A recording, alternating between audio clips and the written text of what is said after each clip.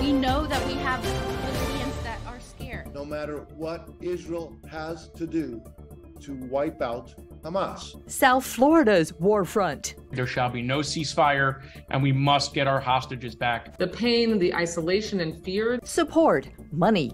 Our citizens are still on edge. And this week, a state special session. It's important to fight. And if you don't have the stomach for these fights, you probably find another line of work. And we hit him hard, and now he's like a wounded falling bird from the skies. The presidential debate comes to town as the frontrunner goes across town. All eyes on Florida this week, and a lot on the plate for the roundtable. This time, what the youngest voters want you to know. The big news of the week and the newsmakers live this week in South Florida.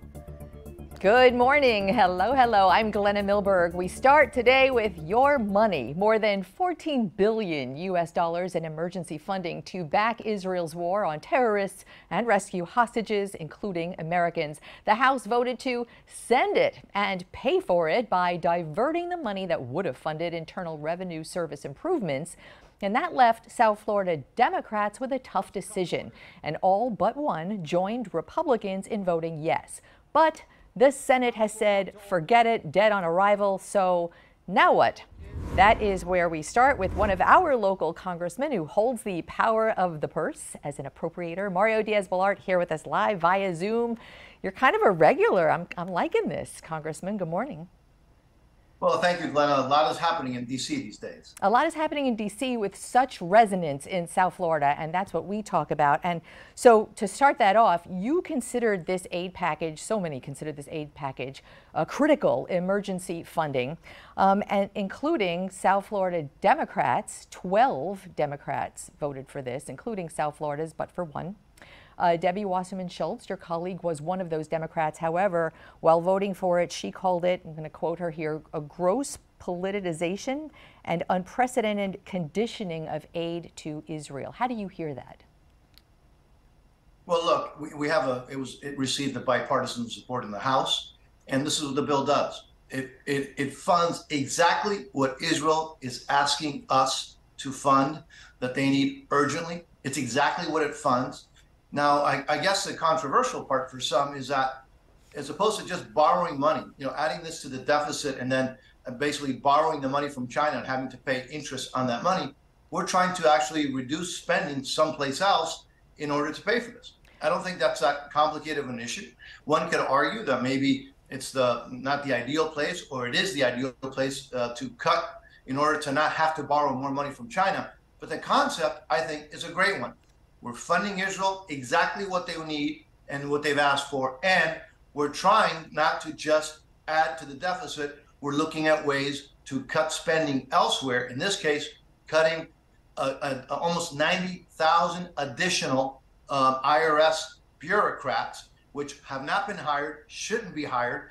I think that's a pretty good trade-off between having to borrow more money from China and having to pay interest on that money, or let's not hire almost 90,000 more IRS bureaucrats in order to pay for this. That's the entire controversy. So that the IRS funding was politics from the start. We've actually talked about it last year when this had bubbled up. For two questions on that account. How did that pot of money get to be the one? Aside from borrowing from China, I'm sure there's probably a lot of other options too. So part A, why IRS funding? Whose idea was that? Yeah, I mean, Glenna, I think there are other places that we can look for. And if you look at my state foreign ops appropriation bill that passed the House, you see that we found other places to cut wasteful spending.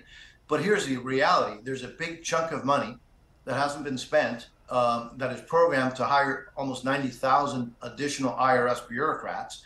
And we believe that we shouldn't be doing that in the first place, that's going to hurt the taxpayers, particularly small businesses and families. So it's a great place to not waste money and use it for something that's an emergency, which is this money for Israel. Now, are there other places? Before you go on, hold on. I have a question before you go on that account. I read the analysis by the Congressional Budget Office, nonpartisan, bipartisan. Their analysis of that, they don't call it 90,000 bureaucrats. They call it modernization that would actually decrease the deficit in the long run because modernizing and technology at IRS allows them to go after tax cheats and bring in more money. So that's what the sort of facts say on the analysis. Yeah, I mean, it's interesting. Only in Washington are 90,000 additional bureaucrats called modernization. Only in Washington. So IT is not part of that? Technology? IT is a small part of that, but it's 90,000, I think it's 89,000 new IRS bureaucrats. And only in Washington is that called modernization. And by the way, or called savings, which is absolutely insane. Look, I'm not new at this. You have to have a little bit of common sense when you're dealing with Washington. And I think common sense and the American people know that if you hire an additional 90,000 bureaucrats in the IRS, number one, they are there forever. You're never going to be able to get rid of them. It's going to continue to increase cost. And calling that efficiency or modernization is only a reality that can happen in the vivid imagination of other bureaucrats in Washington, D.C. So how do you go after those tax cheats and get all that money back? We're doing that already. And what this is meant to do, and by the way, we've seen reports saying this, is to go after small businesses and families and family farms in particular, and again, individuals in small businesses. This is not to go after the big corporations, which, by the way, we need to make sure that they pay their fair share. This is to go after, again, to audit additional families, small businesses, individuals, and again, at a huge cost to the taxpayer. The theory is that they're going to be able to find enough money going after small businesses and individuals and families in order to make up the cost to hire 90,000 more bureaucrats. Again, common sense will tell you it's not true. But again, we can say that maybe we should look for other places. I've done that effectively, looking for other places to cut spending, but we needed to find it quickly. That money has not been spent yet. And we need to make sure that Israel gets everything it needs. And by the way, I expect that this won't be the only time that we're going to have to help Israel to deal with this war against terrorists. So that's an open question, absolutely. I want to, Congressman, another huge international news that is huge local news this week that I don't think we've given enough attention to here was what happened with the elections in Venezuela.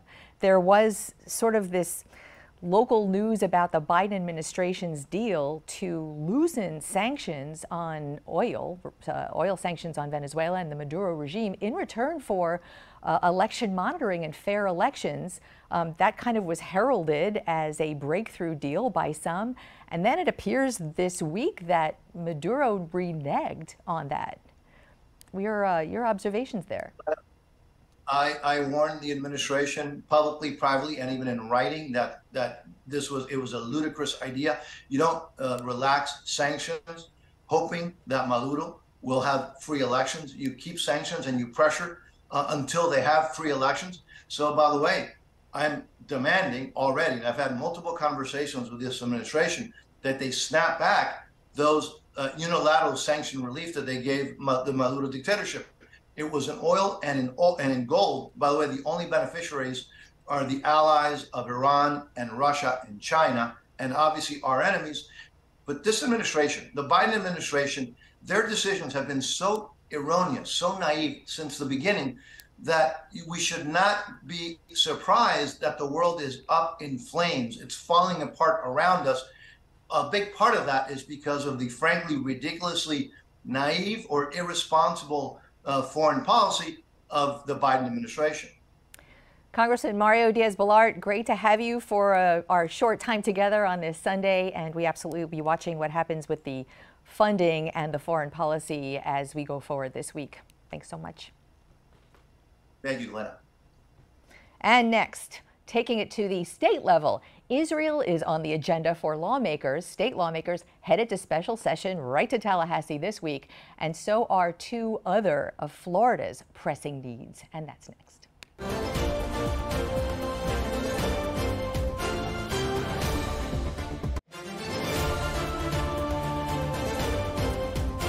Four days 5 topics, one more special session this week with much of the focus on the Florida front of Israel's war on Hamas terror. Money for security, sanctions against Iran-based companies. Add to that, bills funding home hurricane hardening and things like school vouchers. And some of those bills are being carried by South Florida senators and reps. 2 are here live with us to take the dive into the details. State Representative Michael Gottlieb, Democrat, repping Central Broward, right here at the table with us. State Senator Alexis Calatayud, Republican, repping Southeast Miami-Dade on Zoom. Hello, everybody, and thanks so much for being with us in this conversation. Thanks for having me. Good morning, Glenna. Thanks for having us. Good morning. Alexis, I want to start with you because you are sponsoring one of the bills. The security grants is the title on the bills. Incidentally, everyone can look them up and read the bills right there online as we talk. This actually goes to its first committee tomorrow. Looks like it's going to be a speedy time. Grants for nonprofits, schools and the like, museums that are considered high risk for terror attacks and hate crimes. Explain that pot of money and why that might be necessary, since I believe they're already funding for those kind of things already. Thank you for the question, Glenna. The Florida State Nonprofit Security Grant Program is a parallel to the federal Nonprofit Security Grant Program.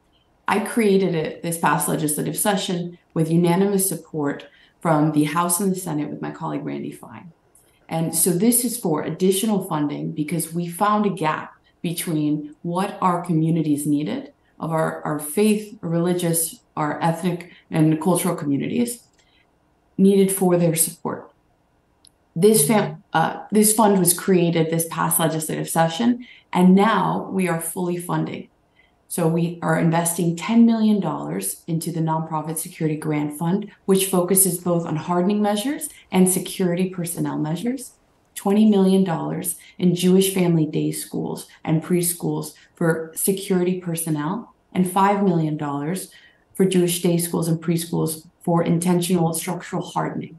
So as long as we are all together here having this conversation, we get an idea of how Democrats in the House and Senate are looking at that kind of idea, because I think Israel, anti-Semitism, protecting people, hate crime, this is a bipartisan thing here. Absolutely. I expect this bill to pass without much debate. The program's open essentially to anybody who's running any kind of house of worship or school with young children. But as you mentioned, anti-Semitism is on the rise. It was up 40% last year and is up over 400% this year since the October 7th attack. So I think that this bill is very timely and is very needed. I'm really looking forward to voting yes on it. Senator, would that money also be available to non-Jewish institutions who can show a credible fear of that kind of thing? Great question.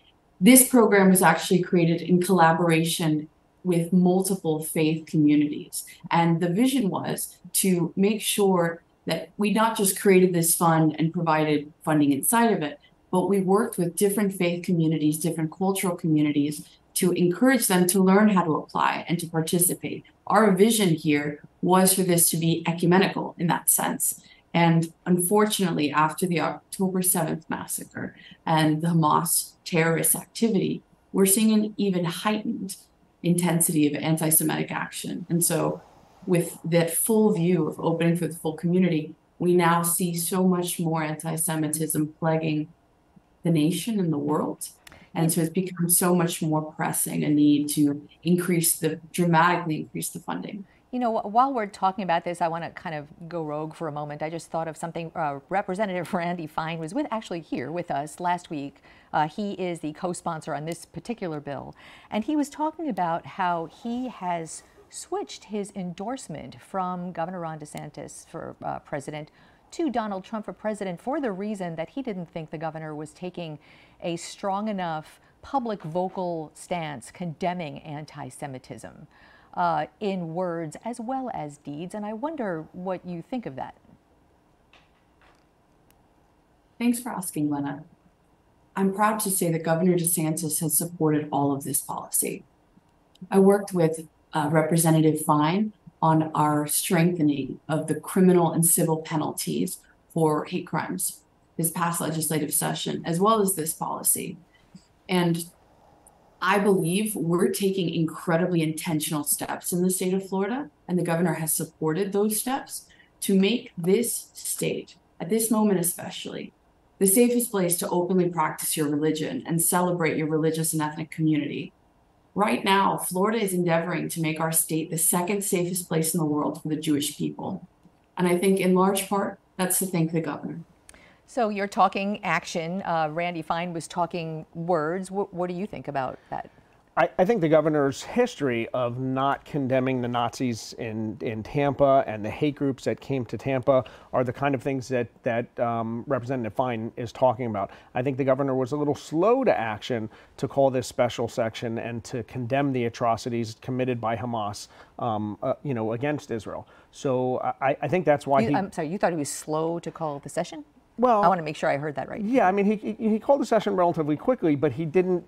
You were asking about his words. He didn't what condemn Randy it. Fine had said. Yes. Correct. Yeah. We were up there right after October 7th, so we're coming up there a month later. So maybe you think that's quickly, but I don't necessarily think that's quickly. I think that there are times that we need to take immediate action.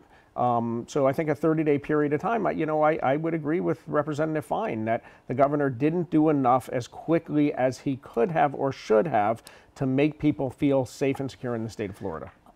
Just for the record, what I think doesn't matter here. I just ask the questions. Well, you're a voter, so it does. Not at this table. I wanted to ask you about the one of the other bills called scrutinized companies. Let me throw this one to you first.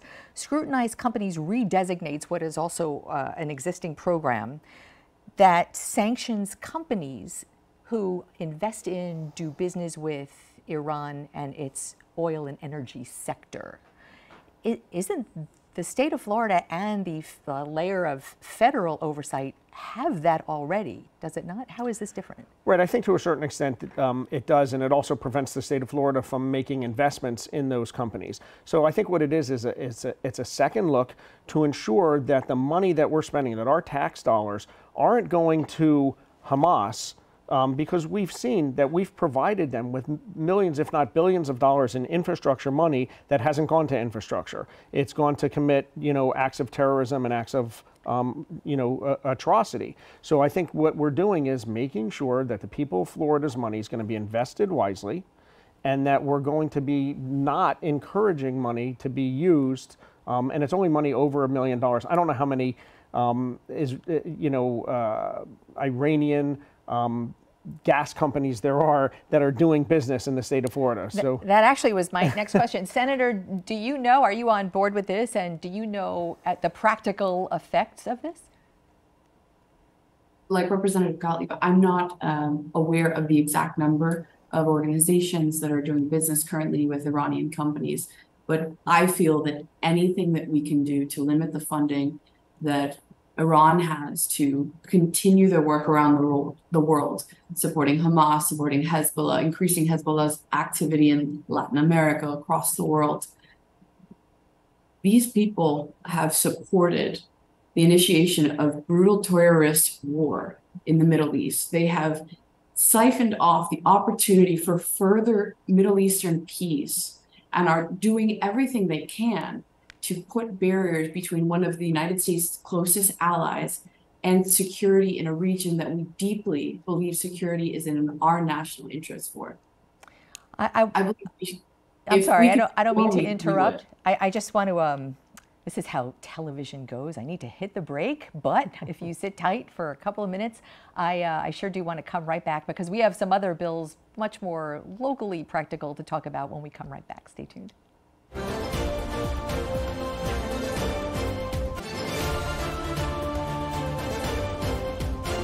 We are back with State Representative Michael Gottlieb right here at the table, State Senator Alexis Calatayud with us via Zoom, talking about the special session coming up, two of the non-Israel related bills coming up. And let's talk about the first one. My Safe Florida Home, a hurricane hardening program, is part of a bill, a larger bill that's going to be funding more hurricane relief, largely for Idalia victims. But Michael Gottlieb, My Safe Florida Home, which was touted as one of the programs to circumvent damage and lower property insurance premiums, ran out of money pronto because so many people wanted to use it. So this invests more, I think like a quarter of the $500 million is going into it. Is that enough, and is that sustainable?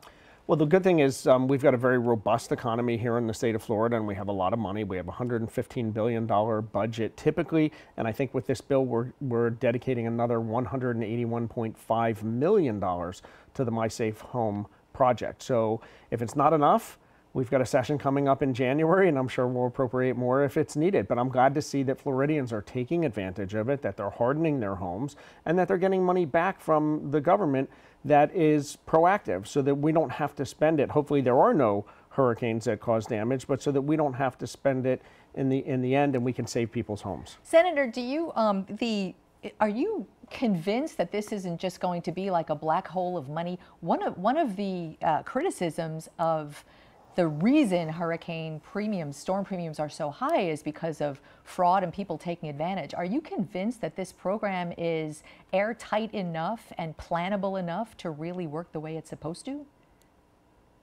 I'm very excited about the My Safe Florida Home program, and I think it's been an incredible opportunity for homeowners to be able to take the next steps in protecting their home and hardening their home with the best technology that we have.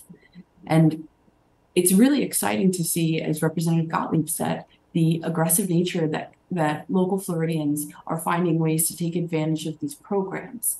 I can also think of the Hometown Heroes programs that helps first-time home buyers in Florida step into their first home with a 0% interest, $35,000 loan for down payment assistance. We've got $100 million already in the hands of Floridians within 3 months' time.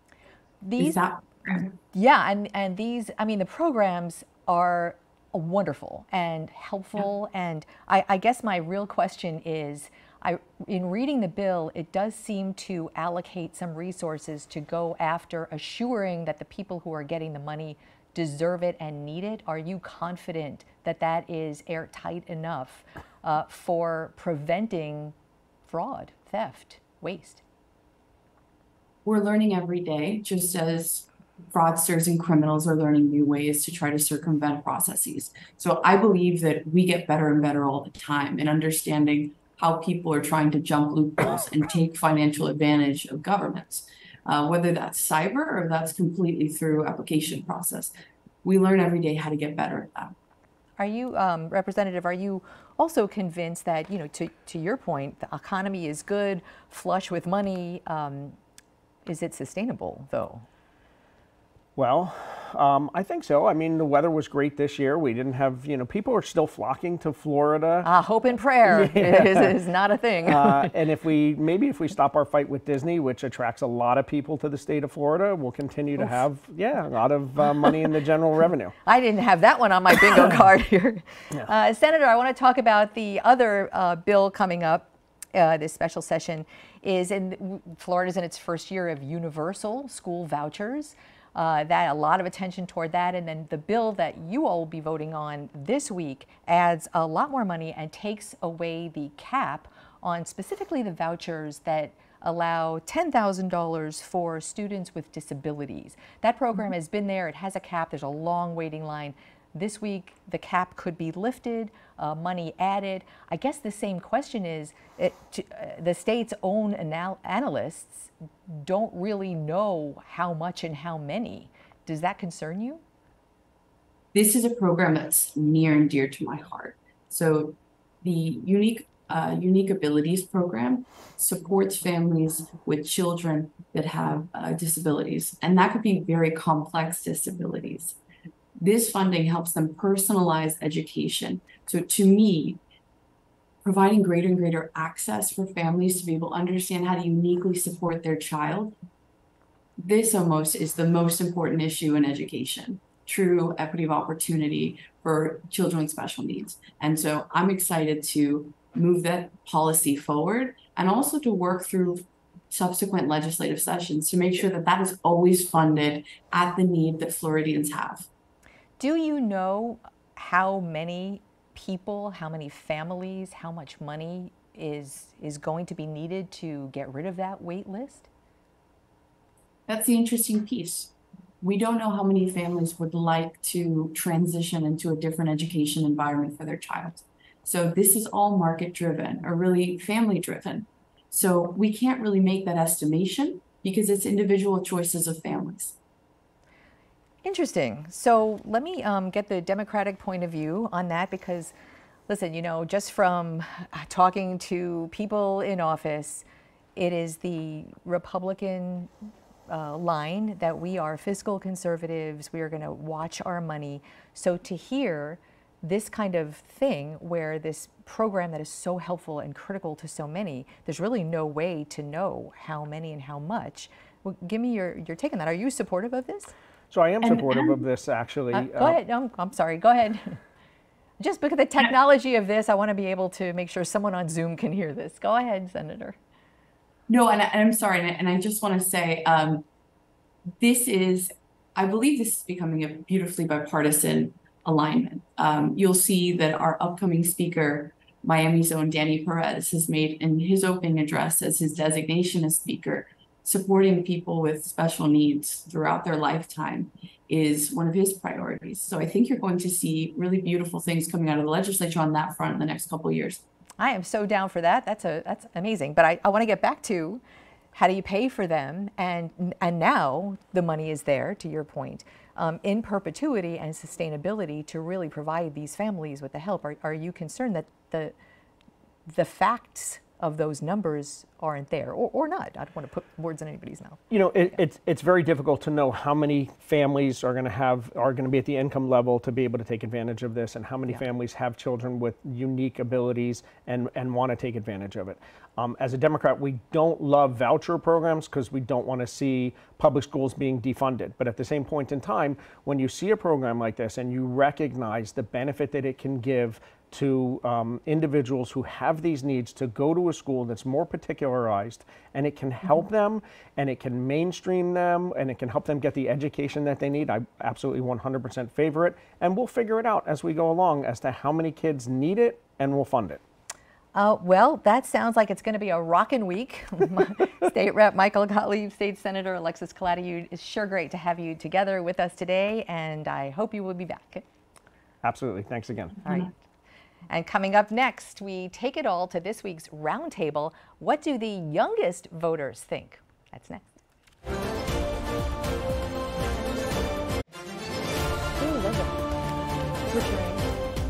We are taking it all to the round table, and at the table this week, the diverse voices of the youngest among us.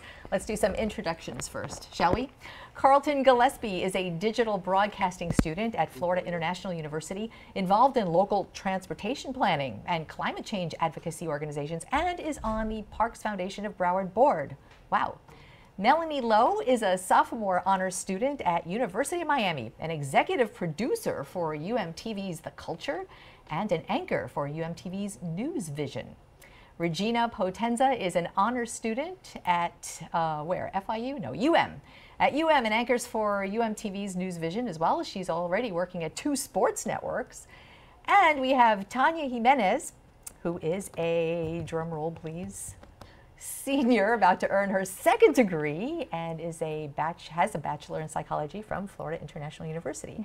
So this is fun. You are all journalism students, which I'm sort of going to tailor the conversation to. But I just want to throw out there that we have roundtables. You've seen them. We've seen them. And this is such an amazing opportunity for viewers to really get a sense of the campus, young people, young voter point of view, which is huge. Why? Because the numbers of voters who are young are going to be huge this year. So as the only boy at the table, you get the first question. I want to, we talked a lot about with the congressman, with the state reps.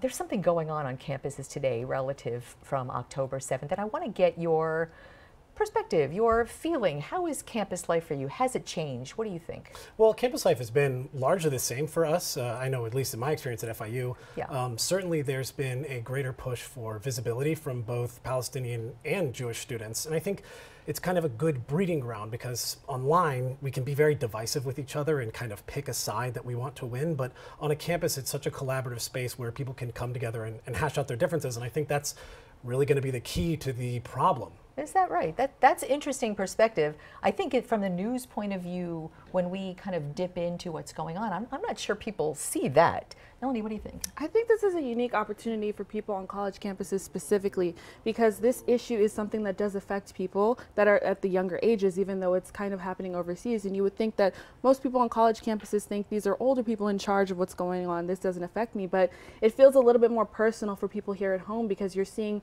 friends, families affected by these things, and it's kind of divisive. Having these kind of issues happen on a college campus is really conducive to having these types of conversations for young people. I think it's especially beneficial for these people to be thinking about how their role on campus is important. Their voices are important. They want to feel like they're being heard. They want to feel like their opinions matter to people, and having these kind of divisive issues be a platform for that is so beneficial for people who typically don't feel like they're heard in the media. Do you feel heard? I feel heard. I have a bigger platform than most, you know, being a part of UMTV to discuss these issues. But I feel like students on campus, I don't know, specifically at the University of Miami. You anchor together.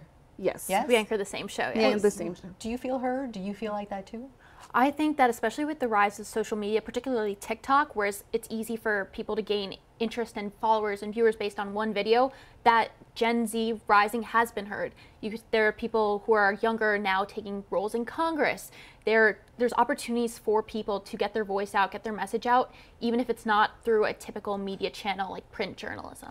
You know, that's, Tania, the rise of social media, and do you get your news from social media? I mean, absolutely. You do? Yes. So do you feel like you are getting facts, opinion, perspective? How do you know what to believe? Okay, so I think, first of all, on campus, you know, so we have it's Florida International, so we have people from all over the place, right? South Florida campuses are the most diverse. Yeah, we have faces from everywhere. It's very interesting to be able to hear it from everyone. And so when it comes to social media, what I like to do is I have notifications on for certain like accounts that I can follow through, and then once I get that, I do my own research. I look up different things. I look up from a wide range, just simply because, how you said, how do I know it's facts? How do I know it's not opinion? Cool. You know. Okay, great. I'm sure everybody listening is thinking, what a great way to do that. Mm-hmm. How many people do you know of your peers? I'm just going to throw this out, you guys. This is my dinner party. Feel free to talk.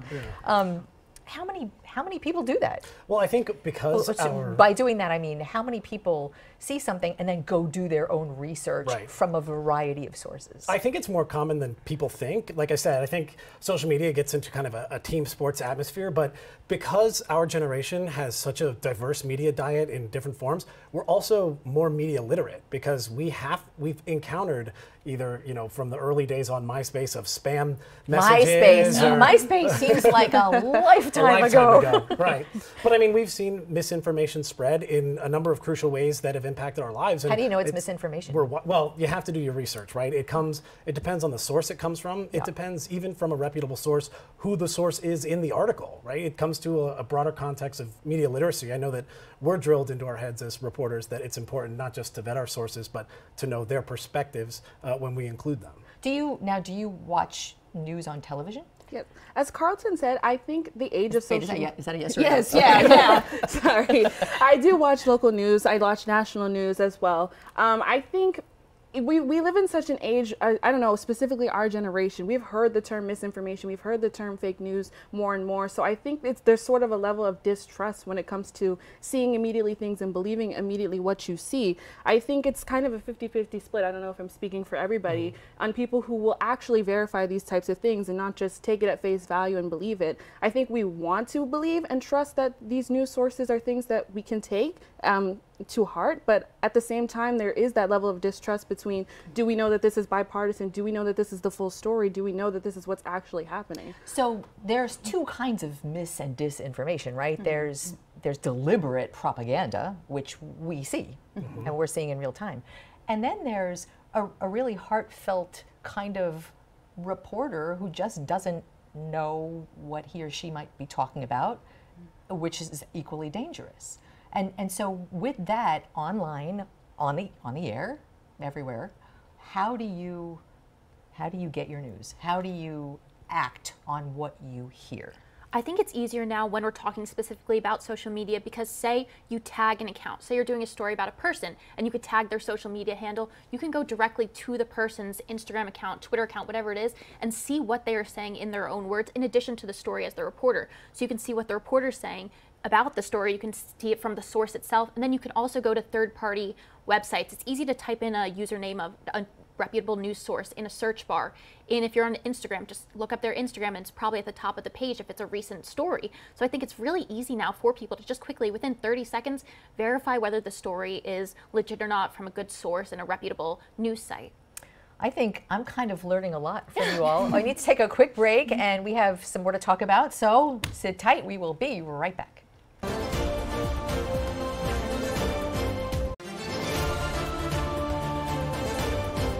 We are in the midst of a really good roundtable with the next generation of voters, all journalism students from University of Miami and Florida International University. And Regina, you are going to the debates in Miami, the presidential debates. You're going to be there, personal or professional school? Professional. I'm going with NBC. So that'll be interesting. The networks that's sponsoring the debates. Yes. So let's talk about the Florida people in the debate. We're a local station. We are focused on former President Trump, Governor Ron DeSantis, that whole campaign trail, battling it out. And I'm just kind of wondering, I'm just going to throw out the big broad question. What do you see and what are you interested in when you hear that debate, especially between them, and throw in some others if you feel like? Sure. Living in the state of Florida, this is the only time I have coming here for school. I think people are looking to Florida kind of as a legislative mix. There's a lot of things that Florida legislation has been doing that's been getting a lot of buzz in national news. And I'm looking for more legislation that's personal to me, more younger advocated issues, trans rights, AI, things like that that affect us on a daily basis. And I think sometimes these debates can get kind of muddled in personal behaviors and personal things that these politicians have against each other, and they don't really focus on the issues and the people that are their constituents. So I really want to see a focus on people working for the people that, you know, they represent instead of personal interests. That's an interesting a couple of things that you threw out, because what I hear, and especially maybe from some older voters, is it's the economy. You know, they don't want to hear about the fights with Disney and trans rights and band, but they just want to know they're going to have money. And is that a real generational split? And if so, why? Because you need a good economy too, right? Well, I think part of the issue, especially with Governor DeSantis' presidential run, is that his highlights are talking points, right? They're national, the war against woke, the war against Disney. But in reality, he's done things that have helped, especially our generation. Like, he's invested significantly in the Resilient Florida Grant Program. He's done Everglades conservation, and it's stuff that probably won't come up on that debate stage because it's not the hot button issues. So in a way, it's like we haven't felt heard about the issues that are important to us. The economy certainly is worrying for us, but right now we're trying to get by. You know, that's an interesting point, because he actually has brought up some of those. But when you talk about politics and personality, I mean, former President Trump, Tania, he can say, I've witnessed him talking policy, I've witnessed him cracking jokes, I've witnessed him bashing people. His audiences love it no matter what. So is it going to be policy driven for you, or, you know, in large part, people are entertained by that? Yeah, I mean, I feel his biggest thing is entertainment. It's what can I get clicks? What can I get, you know, the reaction that I want from my voters? It's working for him. He's a front runner. Yeah, I dare say that's the problem. So what the thing is, instead of focusing on issues, things that are we're the next generation, right? We're the ones that are coming up. So I need to know, I need to hear that these things are going to be helping me in my future, right? So that's the things that I want to be listening to. And how she mentioned, it's mostly talking points. It's like pointing fingers rather than pointing fingers at what's going on and going future. So listening to it, I hope I see more of that. So you know what's interesting about talking points is because as journalists, we try to get people off their talking points, but talking points are a thing because it's a very effective way to be trained to get out your message in a very short amount of time, right? So do you then, Regina, do you vote politics? I'm hearing sort of a political spin. I probably could guess where your politics lie, but for you, is it a party thing or an issue thing? I think as journalists, we try and be bipartisan. So I like to do it on policy by policy rather than just overarching person as a whole, because these are politicians. They have political agendas and stuff. But as journalists, we want to kind of tell a story as it is, not how as it should be, even if politicians are trying to sway you one way or another. So I think for me, it's policy by policy, but at the end of the day, it is one person you're voting for. What about as a vote, not as a journalist, but as a voter? Okay, go ahead. Sorry, no. As a voter, I think it's the same way as well. I mean, at the end of the day, you're voting for one particular person, whether or not you agree with every single policy that they are planning on enacting. So you kind of have to go with who you align with the most, because there's going to be two front-runner candidates. You have to pick one at the end of the day. And even if you don't agree with everything, you've got to go with who you think you most agree with and whose policies align with your beliefs. Why don't you are among the engaged. Melanie, do you feel like your peers on campus, outside of your journalism classes, are as engaged, and might they just sit home and not vote? I mean, we have local elections actually coming up this week in 4 cities in Miami-Dade. Why do people just not vote? I definitely feel like there's a lack of voting in local elections specifically because people don't see those types of representatives as important. When they really are making the infrastructure of the cities what they are. Wow, I think the local ones could be the most important. They are the most important, but because national news is so marginalized all the time, and it's what people are seeing all the time, that's where all the drama happens. That's where people think the biggest decisions are made. So that's where most of their interest lies. I do think younger people specifically don't appreciate the value of local elections. I do think that my peers specifically do need to understand that a little bit more. I'll even admit that before becoming a journalism student, I didn't know it as much. Why? Because are they boring? Is it a boring thing? No, I'm being totally serious. I don't think it's easily accessible. Like, they're having their meetings and their board meetings.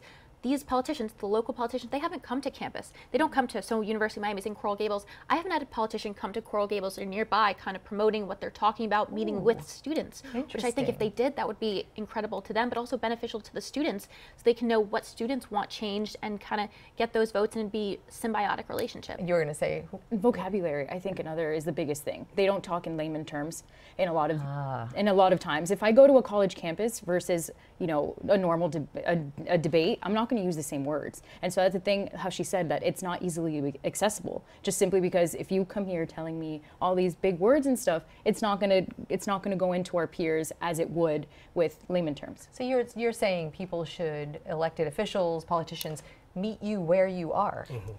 And know who you're representing is basically what it is. Know who what she said. Know who the people who are voting for you are. It's important that you gear your messages and gear your policies towards the people who are going to be putting you in office, and that includes younger people as well. And I think that's what a lot of local politicians overlook. Regina, Melanie, Carlton, Tania, you are amazing, and I hope you will be back. I may just have you back for more roundtables. You'll see. I know you love to weigh in and text and email, and I want to hear that because I think you've provided some amazing insight. Thank you so much. Thank you for having us. Thank you. We will be right back.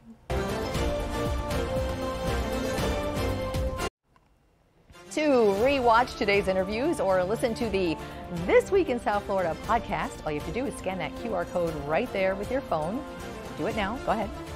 It'll take you right to the This Week in South Florida section of local10.com. And you know we love your input and your feedback on everything we do here. Find us very easily via email or on social media at Glenna WPLG, Facebook, Twitter, X, Threads, Instagram, pick it. Thank you so much for spending this hour with us. Have a beautiful Sunday and keep in touch.